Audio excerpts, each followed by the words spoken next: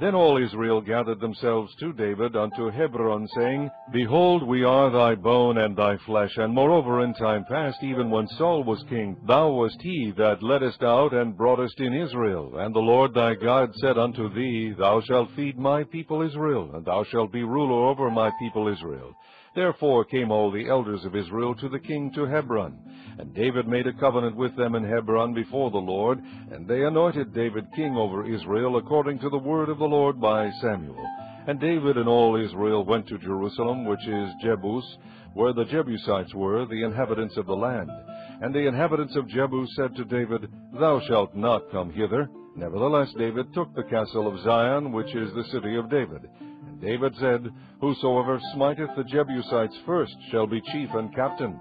So Joab the son of Zeruiah went first up, and was chief. And David dwelt in the castle. Therefore they called it the city of David. And he built the city round about, even from Millo round about, and Joab repaired the rest of the city. So David waxed greater and greater, for the Lord of hosts was with him. These also are the chief of the mighty men whom David had, who strengthened themselves with him in his kingdom, and with all Israel, to make him king, according to the word of the Lord concerning Israel. And this is the number of the mighty men whom David had: Jeshobeam and Hachmonite, the chief of the captains. He lifted up his spear against 300 slain by him at one time. And after him was Eleazar the son of Dodo, and Ahohite, who was one of the 3 mighties. He was with David at Pasdamim, and there the Philistines were gathered together to battle, where was a parcel of ground full of barley, and the people fled from before the Philistines. And they set themselves in the midst of that parcel, and delivered it, and slew the Philistines. And the Lord saved them by a great deliverance. Now 3 of the 30 captains went down to the rock to David, into the cave of Adullam, and the host of the Philistines encamped in the valley of Rephaim. And David was then in the hold, and the Philistines' garrison was then at Bethlehem. And David longed, and said, Oh, that one would give me drink of the water of the well of Bethlehem, that is at the gate. And the 3 brake through the host of the Philistines, and drew water out of the well of Bethlehem that was by the gate, and took it, and brought it to David. But David would not drink of it, but poured it out to the Lord, and said, My God forbid it me that I should do this thing. Shall I drink the blood of these men that have put their lives in jeopardy?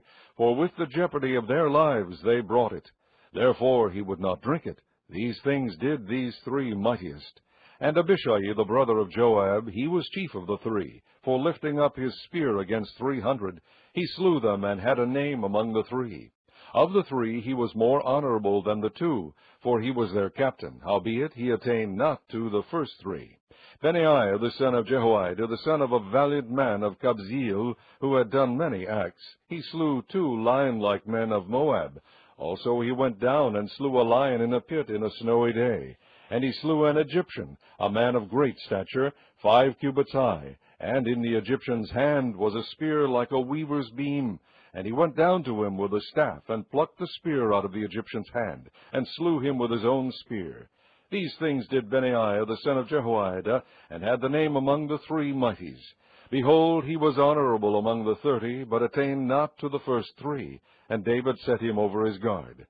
Also the valiant men of the armies were Asahel the brother of Joab, Elhanan the son of Dodo of Bethlehem, Shamoth the Harorite, Helez the Pelonite, Ira the son of Ikesh the Tekoite, Abiezer the Antothite, Sibbecai the Hushathite, Eleai the Ahohite, Maharari the Netophathite, Heled the son of Baana the Netophathite, Ithai the son of Ribai of Gibeah, that pertained to the children of Benjamin, Benaiah the Pirathonite, Huriah of the brooks of Gaash, Abiel the Arbathite, Asmaveth the Baharumite, Eliabah the Shaalbonite, the sons of Hashem the Gizonite, Jonathan the son of Shegi the Hararite, Ahiam the son of Sekar the Hararite, Eliphal the son of Ur, Epher the Mechirathite, Ahijah the Pelonite, Hezro the Carmelite, Nearai the son of Ezbai, Joel the brother of Nathan, Mibhar the son of Hegerai,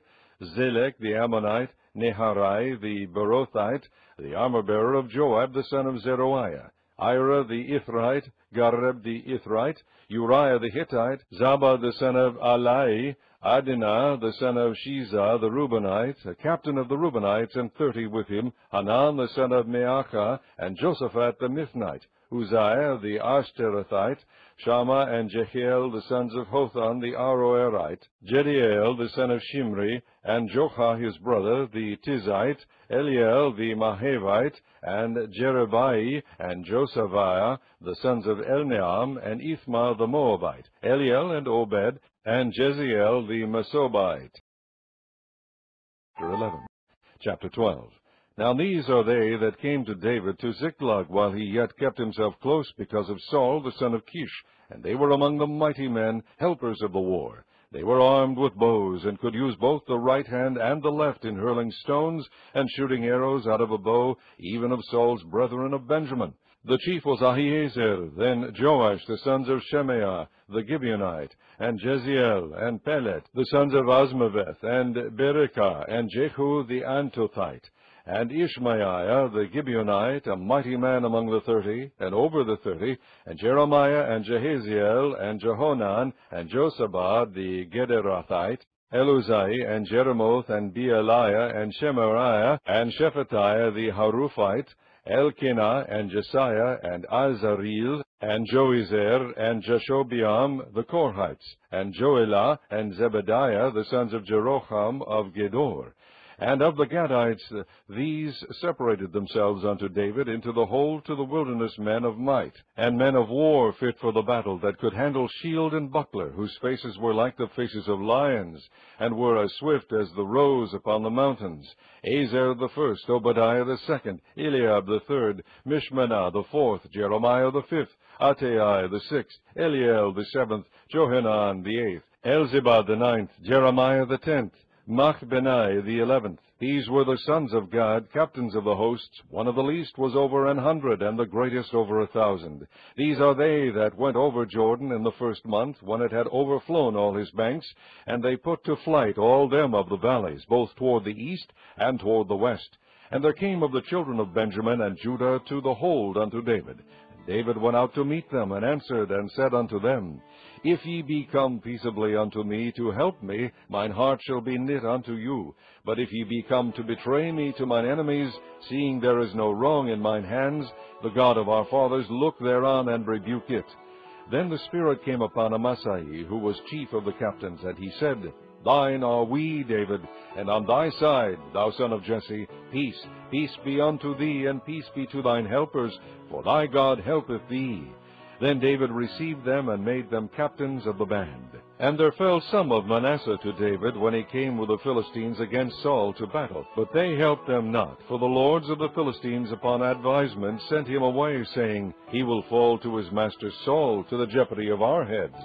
As he went to Ziklag, there fell to him of Manasseh Adnah, and Jozabad, and Jediael, and Michael, and Jozabad, and Elihu, and Zilthai, captains of the thousands that were of Manasseh.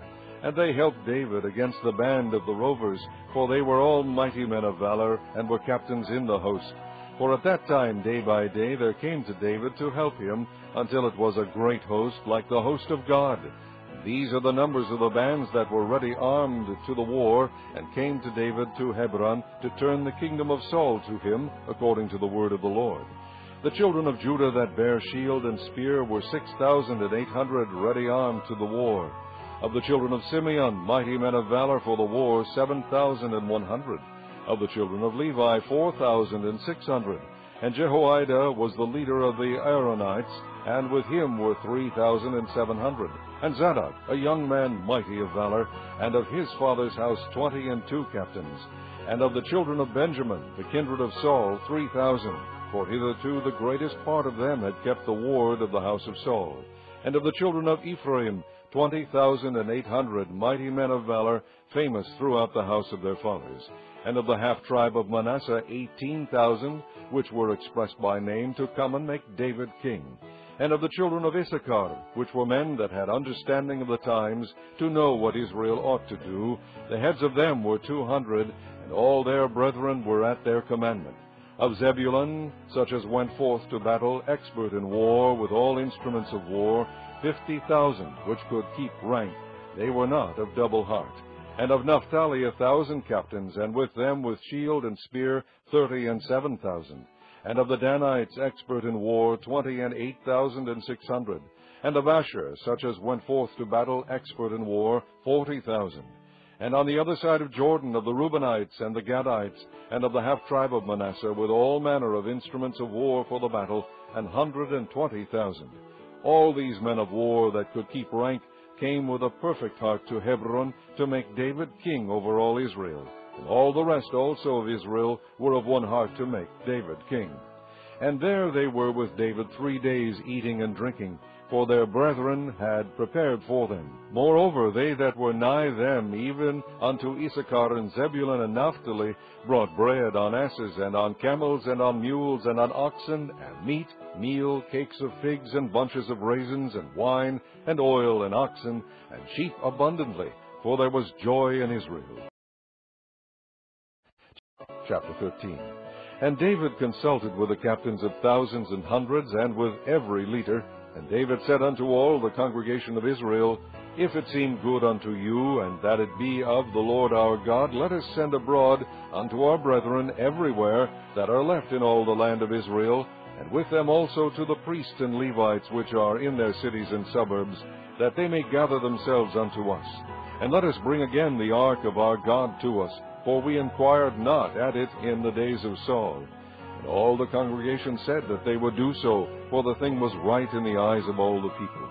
So David gathered all Israel together, from Shihor of Egypt even unto the entering of Hemath, to bring the ark of God from Kirjath-jearim. And David went up, and all Israel, to Baalah, that is, to Kirjath-jearim, which belonged to Judah, to bring up thence the ark of God the Lord, that dwelleth between the cherubims, whose name is called On it. And they carried the ark of God in a new cart out of the house of Abinadab and Uzzah, and Ahio drave the cart. And David and all Israel played before God with all their might, and with singing, and with harps, and with psalteries, and with timbrels, and with cymbals, and with trumpets.